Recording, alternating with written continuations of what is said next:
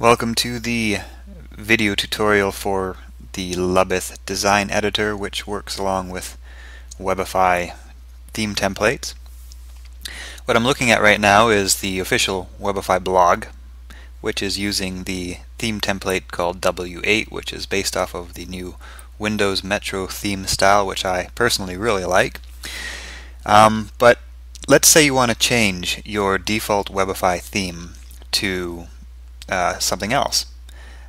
So from the themes panel of your Webify installation, you'll have the option to design your own theme, and from that page you'll have a button called Launch Theme Designer. So I click that. This will open up the Lubith page, and if you don't already have a Lubith account, you'll need to create one. It is free to use. You can create one template for free, then you can modify that template and download it and save a copy on your local computer. But if you want to store multiple themes on Lubith, then they do have a small subscription fee, which is very optional. It just makes it a little bit more convenient to manage multiple themes. But if you're only editing one theme, then it won't really be necessary. So anyway, now I'm in the Lubith visual editor, and as you guys can see, it looks exactly the same as my Webify blog. The only difference is it's got some placeholders. So where this says Webify official blog and this has my buttons up here, this has a very generic your site name and some generic sort of entries. So these are only placeholder spots to help you design and visualize the way that the theme is going to look when it's finally published. When it's finally published, it'll have all of your actual site data replacing the default placeholders. So the first thing actually you're going to want to do if you have a subscription to Lubith, and if you're just getting started and you only have one theme, then you can skip this step.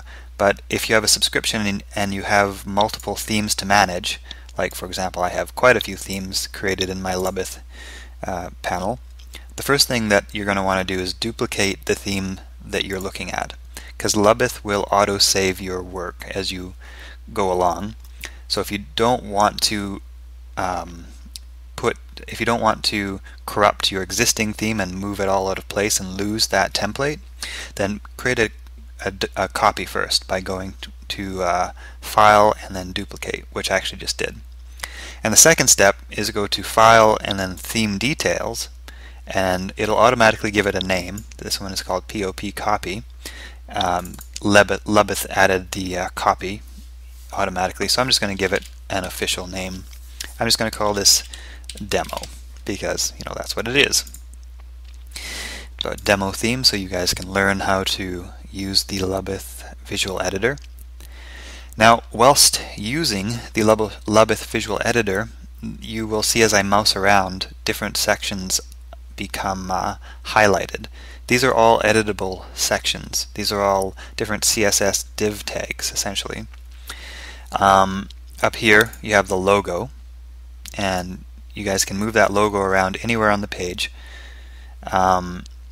If you have a larger image, you can of course expand the logo area. And if you want to adjust the position that the graphic appears within the logo box, which is this dotted box, then you can go to the background option and you can go to image position, and you can specify if you want it to appear left, right, or center of this little box, right? But you can put any image that you have on your computer into this little box, and the way that you do that is you just make sure the box is selected, and the selected box will always have these little circles in the corners. As you can see, the container box is also highlighted, but only the selected box has the little circles in the corners, so you can always know which box is selected by which one has the little circles. So the logo here is now selected. I'm going to go to background, upload image. I'm going to choose an image to upload. Let's see. Let's say, I don't know. Let's use this little guy. He'll be my logo. Alright, so as you can see, he's actually bigger than the amount of space I've allowed in the logo area. So you guys can adjust the size of the logo box just by dragging the handles around. He's also not set on a transparent background, so you can see I've just got this white box now in the screen, which you may or may not want. You may want to put it on a transparent background depending on what sort of design you're creating, or you might just want to change the background color of the entire page. And again, to select the page, just click somewhere in the page area, not on any of the elements, but in the page area. And I don't know if you guys can see, but there's a very light selection marquee around the background, which means I have the background selected. And I'm just going to go to background and then background color, and select the slider here lets me select whatever color I want. Which actually did not work, and there's a reason for that, because I actually have a background image applied. I don't know if you guys can see, but there's actually a sort of a gradient fill to the background. It starts lighter here and gets darker as it goes on. So right now I've actually got a background image right here. So to actually clear that background image, I'm just going to go to background and then clear image. Right, and now you can see that the background color is the background color that I wanted it to be. And it's the design changes, the colors and everything like that happens real time, so you can kind of drag the slider around and choose whatever color you want for your background. I'm just going to choose a sort of neutral color so you guys can, so it's kind of obvious what I'm working on here. And what I'm going to do in this guy's case is I'm just going to constrain the proportions of the logo size to match the logo size of my sidebar box, more or less. And actually, if you guys want to get really specific about dimensions, just select the object that you want to modify, go to Tools, and go to Dimensions, and you can actually input a numeric value in pixels to determine how big or small you want a particular object. So if I wanted to get really specific here, I could actually check the dimensions on this one by clicking on it, and as you can see it's 241, and then I can go up to this one and I can match that exactly for 241 so that they're both exactly the same size. Right? So now it's a different color background, but at least it matches my box down below, so that's alright. Everything can be moved around. As you can see, I can move the site name to the bottom of the page if I wanted it there. The way to change a font is to go to Type, and as you can probably see, there is a selection box for this text area. Okay, so as you're designing, keep in mind that, for example, this is called Webify official blog, and that's how long the text is. In this example, your site name is quite a bit shorter.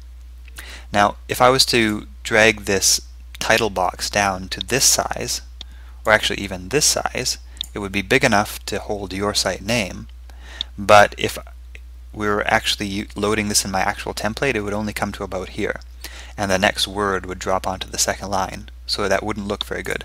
So be sure that you allot enough space in any word areas like the title or the description. Allot enough space for any potential text that might be typed up there. So if your site name is, supercalifragilisticexpialidocious, be sure that you have a long enough title text box selection area so that you have enough space for that entire title. And here's the thing. In some cases you might want it to actually drop down to the second line. Like if I don't want my text to run into and over top of the logo, I'm going to obviously stop it right here. And any longer text will need to be dropped down to the next line, or you're going to want to change the font size. And to change the font size, there's actually a quick way to do it right here. And you can sort of drag the slider up and down to whatever size of font you want. And there's another way to do it, because that's actually the quick selection. It only goes to 32 pixels in size, and if you want to go even bigger, you go to the text style properties tab, and you can actually set any dimension you want. Like, you can type in a numeric value if you want to set it really, really big, but the slider itself goes up to only 72 pixels. When the slider, the slider assumes commonly used like settings, but if you want to go above the commonly used settings, you can just type in the number value and it will, make it as big as you want. There's 1,000 pixels. That's probably a little too big. So the font selection menu is here. So you can just click through the web safe fonts from this panel, and keep in mind that only the first page and the first two here are actually web safe. So if you select any of the other ones, like these ones down here, those fonts may not load up in all browsers. So if you want to make sure that your design is compatible for all users and all browsers, choose from the web safe selection here. You can put in different options to do with the text from the properties menu, such as bold, italic, that sort of thing. Decoration, you can put an underline or a strike through or whatever. You can set the text to automatically capitalize. You can set things like spacing between letters and spacing between lines. You can set a drop shadow. And if you guys probably can't see the tiny little drop shadow that this one has, so I'm just going to make it a little bit bigger. And a little darker, just so it shows up. It's kind of hard to see, but there's the drop shadow that I'm designing right now. Add a little bit of blur radius to it to kind of soften it up. And all of these different tabs will affect the font style, and you can use this menu not just for the title but for any text on the screen. So that's the description, that's the buttons, that's the title posts, and everything. So if I want to affect the text of, say, this box here, same method, right? Just go to type, adjust the size as you please.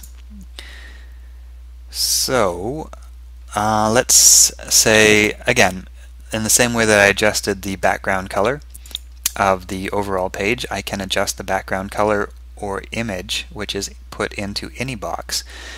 So you guys saw how I put an image into the logo box. Well, I can put an image into any box that I want to. So let's say I wanted to create like a background, like a nature background, right? I might go to my web browser and I might look for nature backgrounds. I don't type very well, but that's okay because Google knows what I mean. And select a nice nature background, like this one here, for example. Save it to my desktop. And actually it's this here. And now I have got the header area selected. You can tell that the header area is selected again because it's the one that has the small round circles in the corners. Even though that this is also highlighted, this whole box is highlighted, the one which is selected is the one which is within the circle graphics. So to add a background to this header area only, I'm going to go to Background, Upload Image. I'm going to go to my desktop and add the image that I just downloaded from Google. And as you can see, it is now up there in my header image. At least a part of it is. If I increase the size of my header, of course, more of the background will appear. But you might not want to show the whole background, size in just your header alone. If I wanted this background image to appear larger in the overall design, I would actually just change which box it goes into. So instead of selecting the header, I would select this container, which holds both the header and the background. I would do the same thing, background, upload image, select the nature background, and now it appears in the whole box. Right? What's happening right now is you can see the background is automatically repeating itself. Oops, that's not good. What's happening? Okay, so the background is automatically repeating itself. If I didn't want it to do that, I would go to background, image position, and I would uncheck repeat vertically, repeat horizontally, and now it'll only show once. You can also position the background image, and I'll just show you what that does. So I'm going to clear the image from here, and this time I'm going to upload the background image. You see what I just did there? I clicked the background area of the whole page. Alright, and I'm going to upload image, upload the same image again, and as you can see, it's now the background of the overall page. But it's only showing once because we've unchecked repeat horizontally and vertically, but if I wanted it to repeat throughout the entire page, I would just check those, right? So I think actually what I want to do with this image is I want to actually put a background back into my header and just kind of have it as a little bit of header decoration. And I'm just going to drag it down a little bit to about here. That's kind of pretty. As you can see, as I'm dragging, the sizing is kind of getting thrown off, right? When you start a design, a good idea is to decide what kind of overall width you want to use. Some common widths used are like 950 pixels wide. Sometimes I do 1024 pixels wide, but if you do much wider than that, then you'll run into browser compatibility issues. People with lower resolution screens will not see the entire width of the design, and they will get horizontal scroll bars, which is not good. So if you stick to about 950 pixels wide all the way up to about 1024 pixels wide, then you're pretty safe. So anyway, what I was saying is, as I was kind of adjusting the header background, the size kind of got thrown off. Now I could very specifically align it like this, you know, and try to get it precisely in place, or I could just go to the Tools Dimension panel and set it to be exactly the dimension that I want it to be, which is in this case 1024. Okay, so that makes sure everything is perfectly aligned. Now let's look at the button menu up here, because there are a few options that we can do with this. So for example, we can adjust, of course, things like the background color of the buttons. And since we've kind of got a green theme going on, maybe I'll stick to green. Kind of a dark green might look nice. But if I want to adjust the size of the buttons, I select the first button, the normal button, and I can adjust the size of the buttons like that. If I want to be very specific, I can go to Tools, and again, Dimensions, if I want to set a very specific width, say 950, or I can go to the padding menu, and as you guys can see, there's some padding values, top, right. See what's happening as I take these away? Left or bottom and left. But you see what happens as I take those away? The padding between the word and the button background kind of goes away. But if I want to set very specific padding, I can just kind of go through here in the numeric value and set a specific padding. You can see as I drag this around, the padding numeric values also change. So it's just one way to be precise if you want to be very precise. So to change the button size, you click the first button and you drag it around. Now to change the spacing between the buttons, click the over button. It's going to try to pop up a selection menu actually. So it's a little bit hard to click in this case, but hang on. Actually, I was wrong. Forget the over button.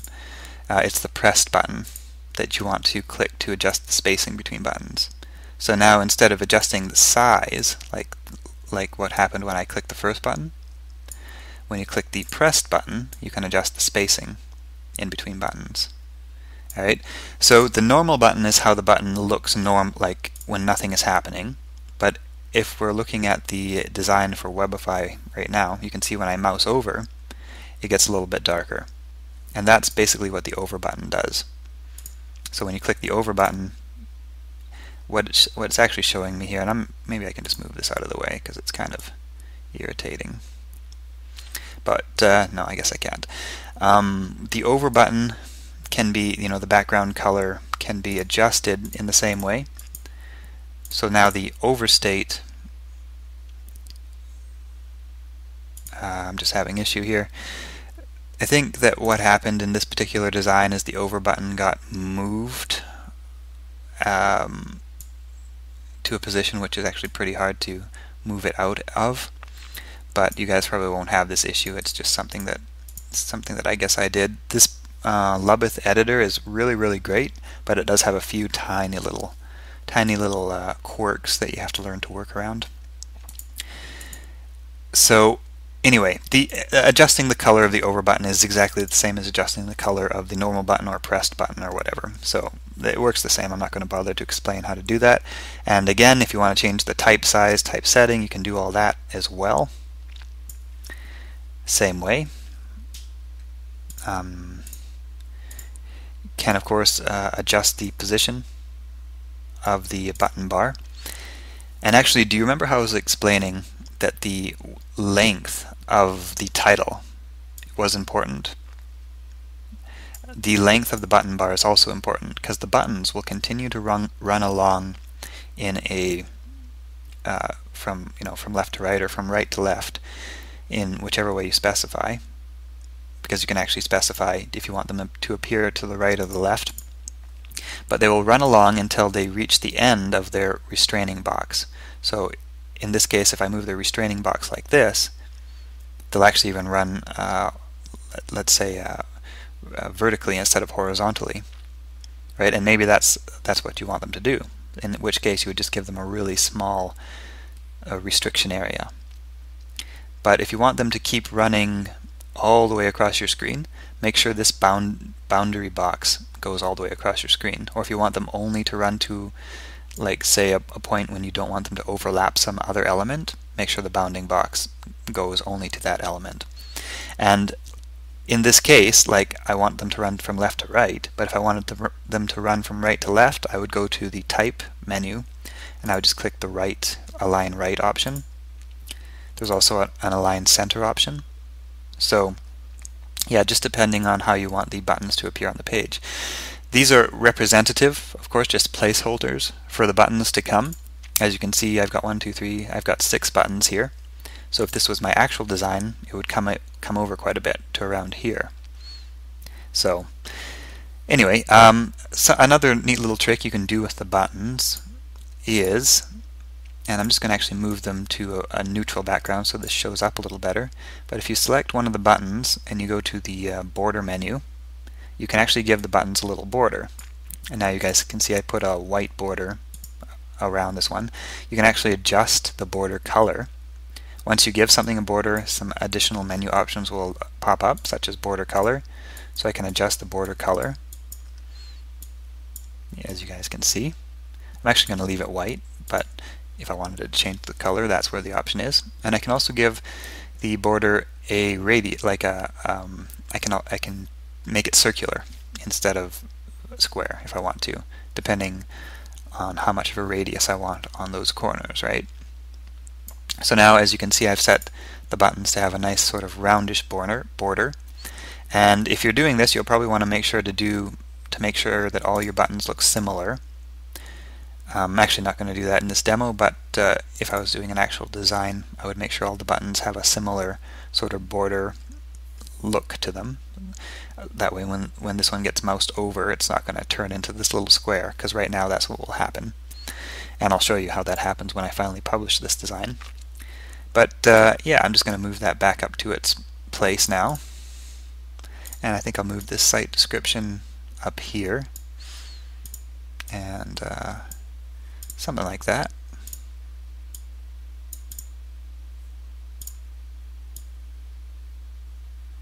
Maybe something like that. And I can run this all the way along. And this little guy, he just does not look good where he is. It's because he's got a white background instead of a transparent background. If you want to have a nice looking image that has you can see the background through, make sure that you save as a transparent PNG with a transparent background in Photoshop.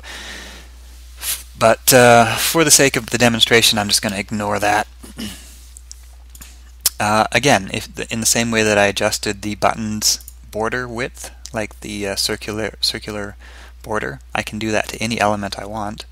So now I've got the main text area for the page selected here, and if I go to border, I can set a border and I can set a corner radius, right? So I can also set a border opacity, that is a transparency, so I can make it more or less transparent. And the same actually applies to every element on the screen. If I want to go to background and set background transparency, I can do that like right up here. So now I don't even have a background at all, which I'll just leave as is because it's a little different than the starting design. I can adjust where this starts on the screen. To do that, you just have to actually mouse around until the sort of boundary box that you want to select is highlighted, and it'll take a little bit of learning to figure out what to click to adjust which section, but you'll get used to it as you keep using this program. This is like a really great program, but it does take a little bit of getting used to. So I'm selecting the boundary box, and again you can see I have it selected because these little circles are highlighting the corners of it. And if I wanted to, just sort of adjust the padding and that sort of thing, I could do it like that. Or I could adjust, like I say, the position where the sort of main page content starts to appear. So this actually is kind of hard to see. I can adjust the font color by clicking one of the font items, and I'm just going to go to File, Type, Text Color.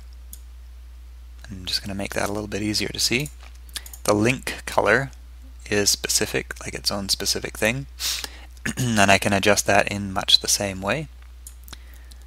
So now my links are going to look like this when they get moused over, and that's how they're going to look normally. If I want the links to stand out and be a different color, I can just select what I want them to look like normally. So as it stands in the menu bar, the links will look like that.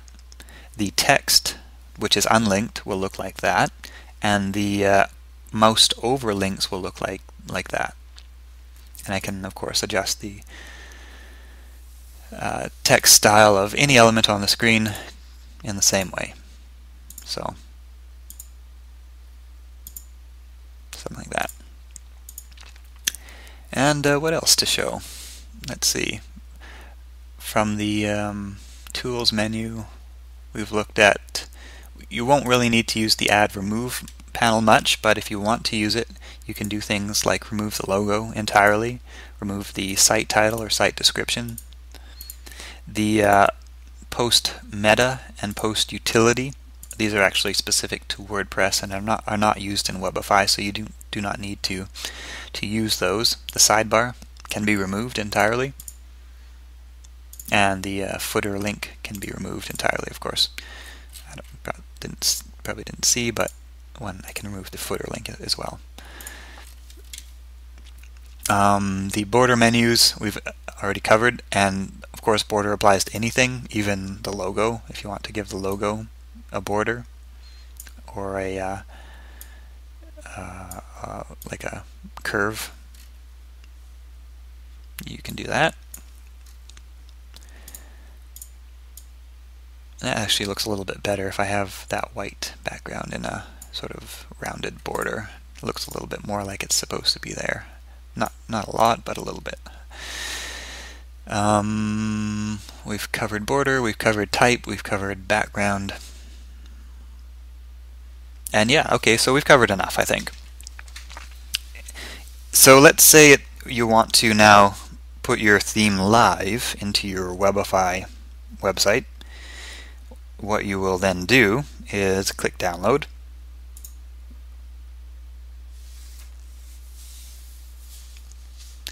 Give it a minute or two. Well, less than a minute really.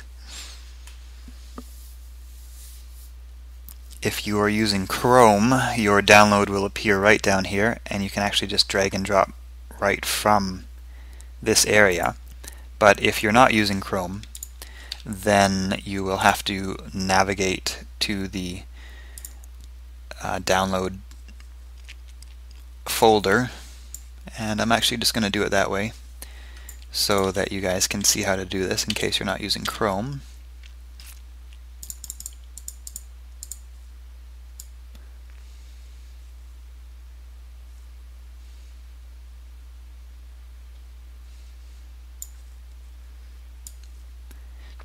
Alright, so here's the demo zip file. As you guys can see, that's what Lubith sent to me when I clicked download.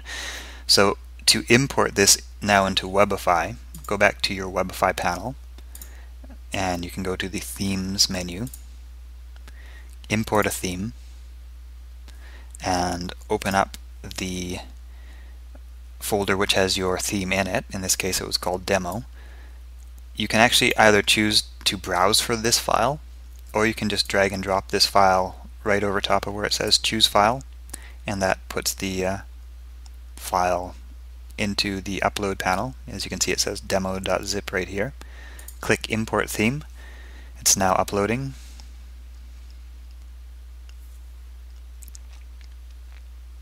And now it is uploaded, so you're going to go to activate this theme, which is now here. For some reason the screenshot is not showing up, but usually it will have a screenshot that gets assigned to it, as these ones do. I don't know why the screenshot's not showing up, but click the check mark to activate the theme, and now when you go over to look at your Webify website, when you refresh the page, it will not work at all. Neat. Alright, so something obviously went wrong here. What did I do?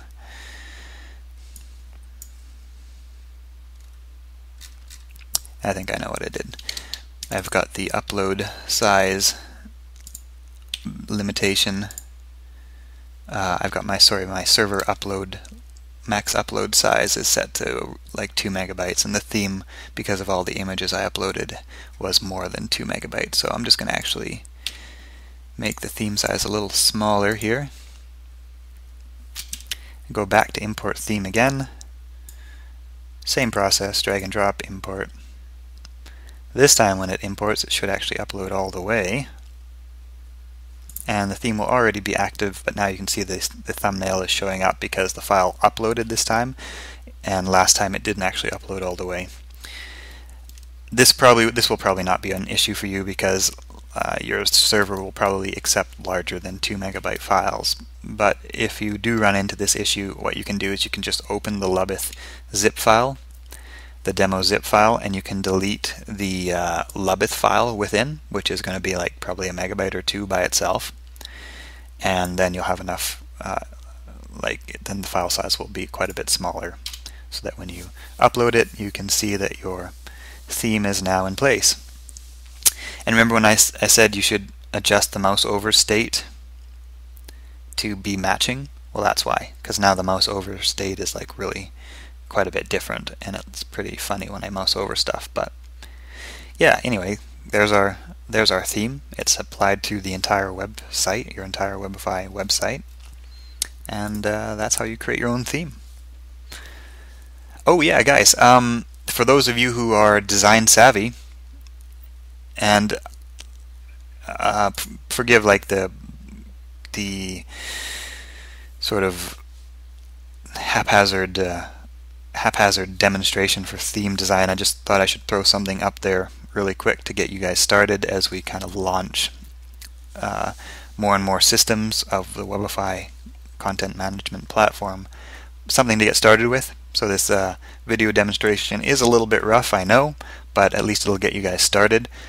But as I was saying, for those of you who are design savvy and you want to sell your themes, your themes you've created for Webify, you can actually do so directly on our website. Just go to Webify and click the Themes panel, and then click the Sellers button, and you can create a free account and sell your Webify themes directly within our store. As you can see, I've got only 2 added right now. I'll have another dozen or dozen and a half added later today that are all already made. I just haven't added them to the store yet. But when you sell your own theme on our store, you will of course get access to our users. All the users that come to our website, they find your theme. If they buy your theme, what we will do is we'll give you 70% of the purchase price of your theme, and you can set whatever price you like for it. And we'll take a commission of 30% for the the services, and you guys can actually earn money selling your Webify themes directly within our store. So that could be a great little income source for some of you design savvy. Yeah. Anyway, guys, that concludes the Webify theme design tutorial. Rough as it may be, I'll have a more polished one ready for you